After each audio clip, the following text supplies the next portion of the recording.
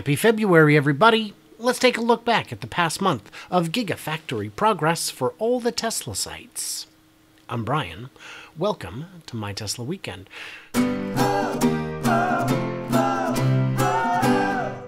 So there's going to be 2 bits of news at the end of this, so stick around for those. But until then, we've got work to do, so let's get started. In Shanghai, there's nothing to see.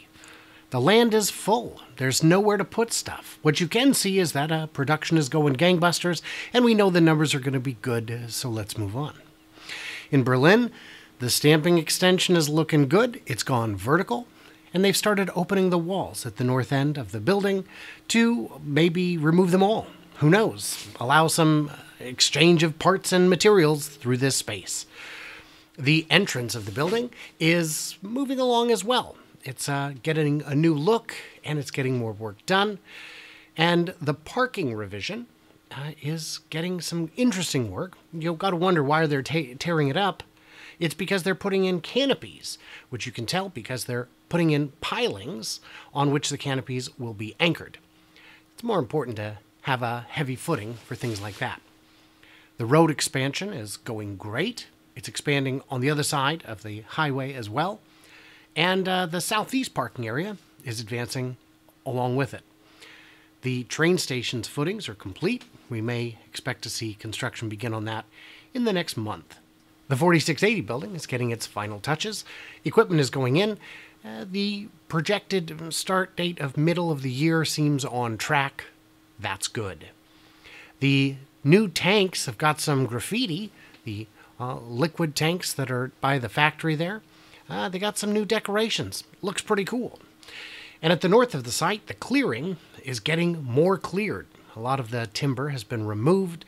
It's smoothed out. There's some temporary roads in place that will be used as soon as construction is approved and they can begin. In Texas, boy, we've got some stuff to cover.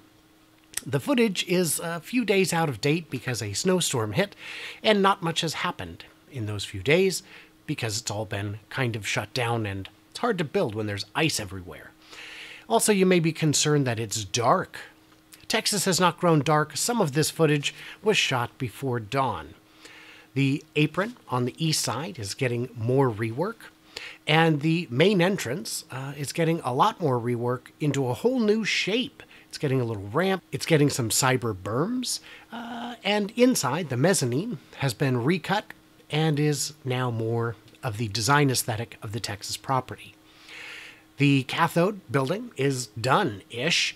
It's getting the walls reopened a little bit in places to allow machinery to be put in. You can see a lot of equipment has gone in. The interior paint is done. This building is being outfitted. The projected date that I think it'll go into operation is right around mid-year, right around the time when the Cybertruck begins limited production, going into bigger production towards the end of the year. Next to it, there's a die shop, which has gotten a lot more of its vertical columns, a lot more of its roof, a lot more of its everything. We can see more still ongoing there. There's a retention pond in this area. Is that new? Did I just miss it? The switchyard is moving along, however slowly. There's equipment that's been put in at ground level. More will be added up higher as they get ready to actually use it. The rooftop solar is done along the middle strip. It's just done. Where the logo is, it's done. They will expand above and below it to black out the rest of the roof with solar panels, but that does not appear to be a high priority at this time. And the property is ramping. Production is ramping visibly. In the southwest, you can see a lot of cars that are being held for rework, additional trim pieces, who knows. The loading and logistics lots are full and busy. The site is really producing a lot of vehicles. The warehouse on wheels expansion and contractor parking, both on the west side of the highway, are being used more. They're in use. Everything is always moving. It's pretty exciting. And one thing that's kind of neat to see is Joe Techmeyer managed to catch the stamping equipment going in. That means there's more capacity being added. Whatever capacity we have now, it's not the final amount. There's more capacity always being added. So that's it. That's all the factory progress. So we've got a couple things to answer here. The first is, am I going to Investor Day? in Texas on March 1st? And the answer is yes. I have booked my ticket. Producer Jeff is going to be joining me, and we're going to have some fun. Hoping to get some interviews while I'm there with the likes of the people who live in that area. Maybe I'll get to meet Farzad. Maybe I'll get to meet Dave Lee. Hopefully I'll get to meet Ellie in space again. Maybe that would be a fun thing to do, is some in-person interviews. I didn't get a chance to spend much time with Brian Roshetsky or Jeff or Joe or Brad. I'd like to see all the drone pilots. I'd like to chat with them all. So it's going to be fun. And there will be an event, and it will be free again, and it will probably be in the same place, but we'll see. It'll be a lot smaller than the one back in April, last April, because this is just Investor Day. This isn't the Cyber Rodeo, but it should be pretty exciting. And by the way, if you have a way to get me a ticket to the Investor Day, that'd be pretty awesome, because maybe we're going 0 for 6 on this one. That'd be something. And by the way, hey, if you want to join the planning committee, let me know, because I am looking for help with that. The other question is, the other day on Patreon, I put out a notice saying, anybody want a phone call today? And I chatted with a handful of you guys, 5 or 6, and we had some really great conversations. And one of the things that was shared with me is that one of my patrons said, what I miss is the deep analytical stuff like this, but also the tracking of the factory progress and all that. And I'd like to see more of it. And the truth is, so would I.